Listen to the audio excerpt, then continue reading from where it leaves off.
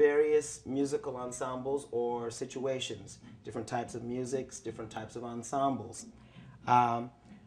The instrument has certain limitations, volume limitations we've already talked about. You can't strike this instrument too loud.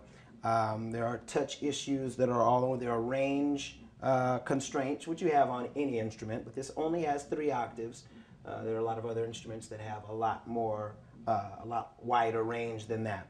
So dealing with the constraints that you have on this instrument, how do you make this instrument sing out and have its own voice and have it be attractive and something pleasant for the listener? And one way that we can do that, and one thing that I try to encourage my students to do, is to remember that although they're playing a melodic instrument, they are playing a drum. And you have to start thinking like a percussionist, like a drummer, and think very rhythmically. So when I'm playing a melody, for instance, if I'm playing, let's see, how about Mary Had a Little Lamb?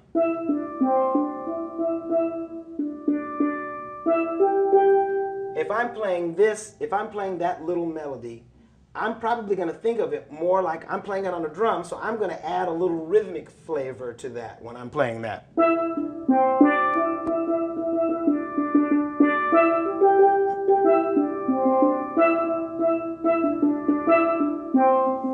That's a little variation that you could do on any instrument, but it's something very drummerly to play, to add variations, but rhythmic variations to things. Start thinking like a drummer. Start thinking like a drummer.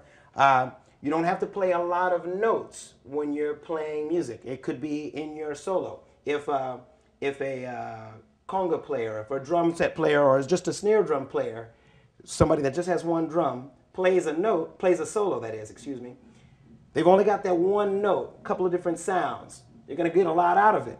You need to start thinking that way on steel pans also. Even though the song has a lot of notes, start.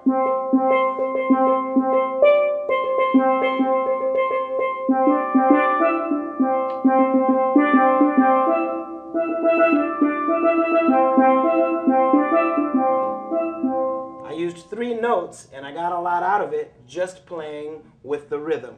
Remember that you're playing a drum. Start thinking about rhythms. Start thinking about playing with rhythms.